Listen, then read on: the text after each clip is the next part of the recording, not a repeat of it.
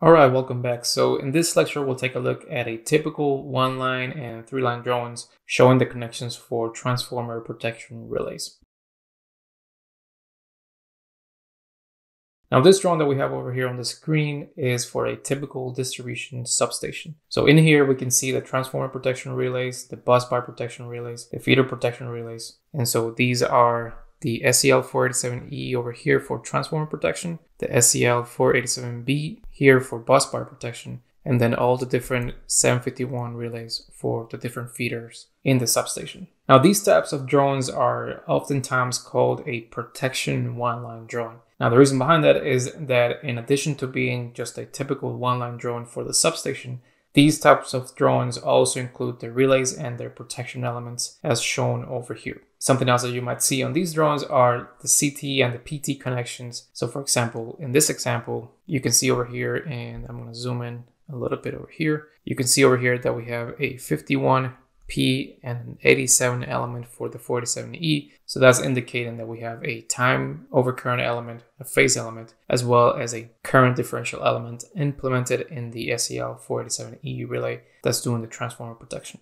And again, notice here that we have perhaps the most popular transformer protection relay used in the United States, which is the Schweitzer SEL 487E relay. Now, there are a few key pieces of information that we can gather from this protection one-line drawing. First, we can see that we have two CTs connected to the SEL 487E relays, and we have two relays, one for each transformer. So for example, for this one over here on the left, you can see that we have one CT over here on the high side of the transformer. And then if you follow this line over here, you can see that we have another CT over here, again, for the 487E, in this case on the low side of the transformer. So these two CTs are what we call wrapping the transformer, meaning we have one on the high side and one on the low side.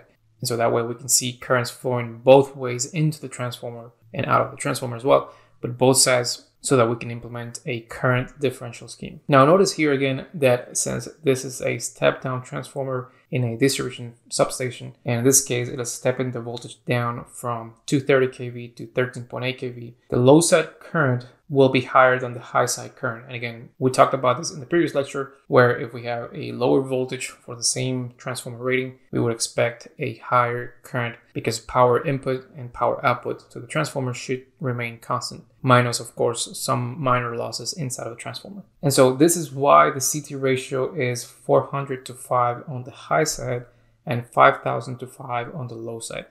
And again, you can see that over here we have 400 to 5 and 5,000 to 5 on the low side.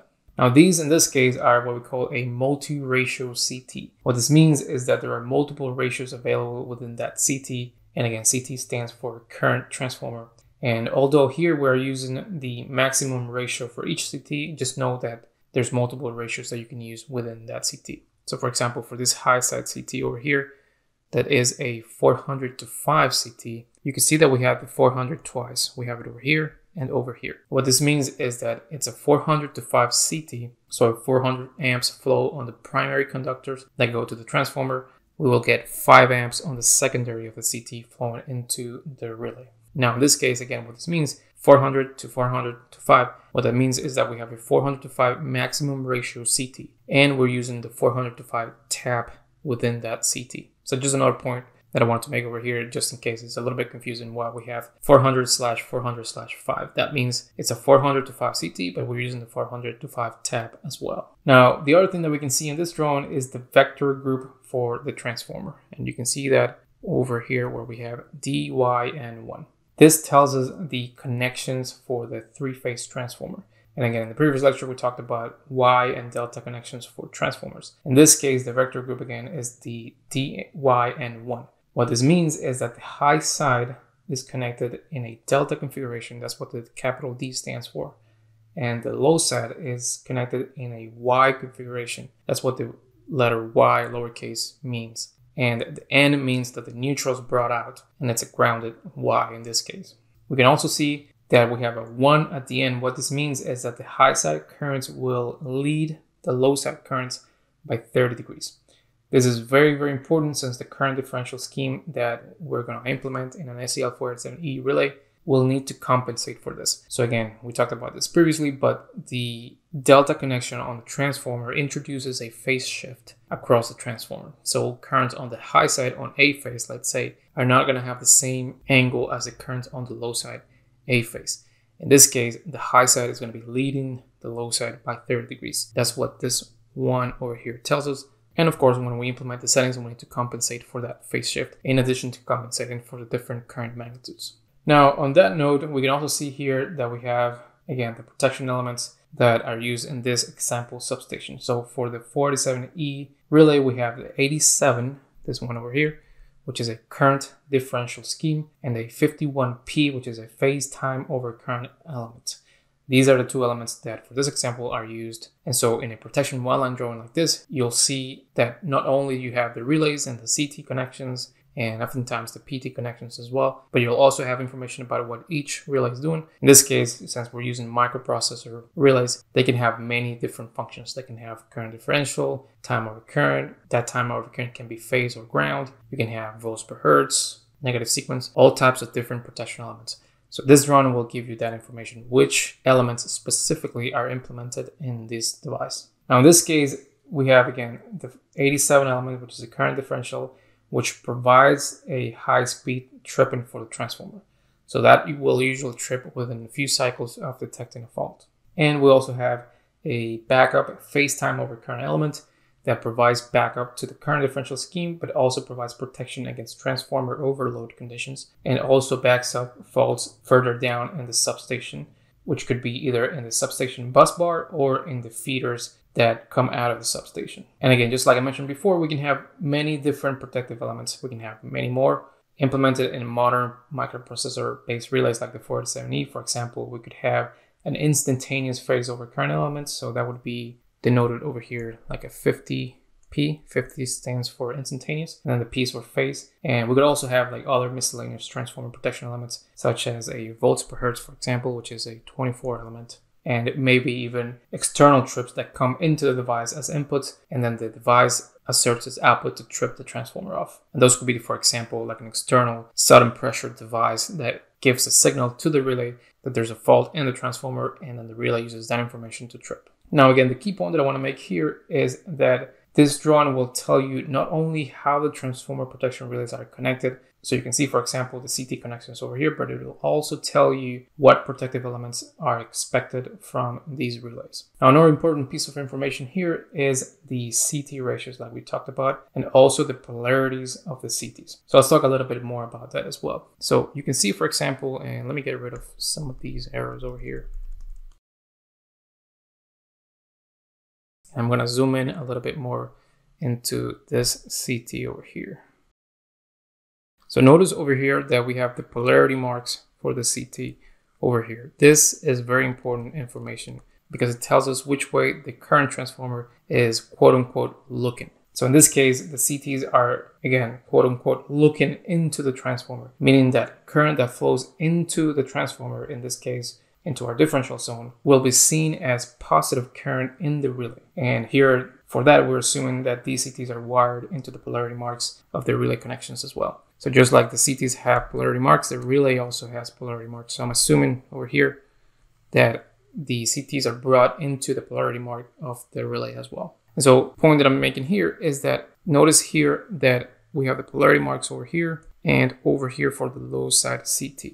So what this means then is that current that flows into the transformer from the high side will be seen as current flowing into also the polarity mark on the relay, which will be seen as positive. Same thing happens for this low side CT. Current flowing into the transformer will flow out of the CT and into the polarity mark of the relay. And again, I'm assuming here that we're connecting the CTs to the polarity marks of the relay. So this is important because the relay needs to know, okay, which way is into the transformer or out of the transformer. And again, the point that I'm trying to make here is that this drawing will also give you that information. It will also show you which ways the CTs are quote unquote looking. Now, one last piece of information that we need from here that is not shown on a one-line drawing, of course, is the three-phase connections. That's also very important. So I'm going to switch over to another drawing that I'm going to be providing in the lecture resources. And what I want to show is these connections over here. So notice over here again that we have a three-phase transformer. The high side is on this side. In this case, it's a 69 kV high side, and the low side is 12.47 kV. So the right side in this case is the high side, low side is the left side. Now this drawing again is an example of a 3-line drawing that shows the CT connections of a transformer protection scheme. Now as I mentioned before, notice here that the CTs are connected in a Y configuration. I mentioned this previously where I mentioned that most modern microprocessor relays can compensate for phase shift and different CT connections. So typically in a modern microprocessor based relay, you will see that the CTs, the current transformers that feed currents into the protection relay, are wired in a Y configuration. You can see that clearly over here, for example, where all the non-polarity marks of the CT are connected together over here.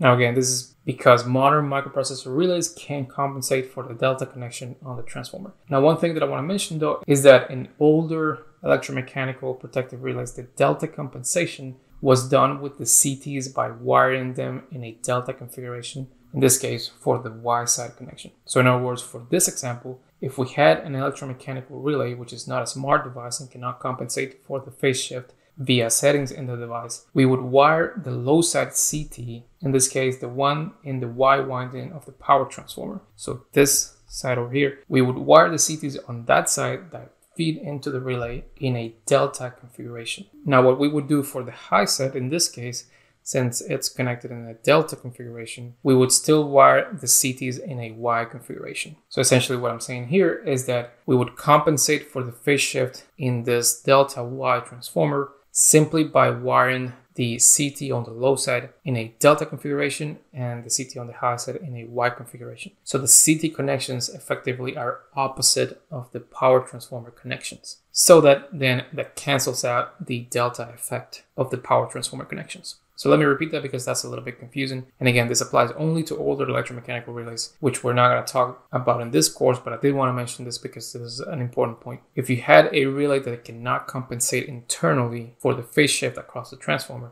like you have in an electromechanical relay, you would have to compensate for that phase shift in the wiring of the CTs themselves. So in this case, where we have a high side delta and a low side Y connection for the power transformer, so these connections over here, we would wire the CTs in opposite. So this CT over here, if that was the one that was going to the transformer relay, we would wire that CT in a delta configuration and wire this CT over here in a Y configuration. So essentially they're opposite of the power transformer connection. And what that does is it cancels out the effect of the phase shift in the transformer itself. Now I'm going to be providing this drawing, but this drawing also has an accompanying one-line drawing, which is shown over here. And these drawings are part of an excellent paper from the IEEE PSRC, where PSRC is the Power System Relaying Committee. And these drawings come from a paper called Schematic Representation of Power System Relaying. So I would highly recommend that you read that paper. It's a very good paper that goes over the different types of drawings that you might see associated with a protection scheme. Not specific to transformer, that paper talks about drawings for protection relaying in general. So it's a very, very good paper. I would highly recommend you read that. All right, so that's the drawings that you might expect to see to be able to develop a protection scheme. In the next lectures, we're going to talk about some of the most commonly used protection elements for transformer protection.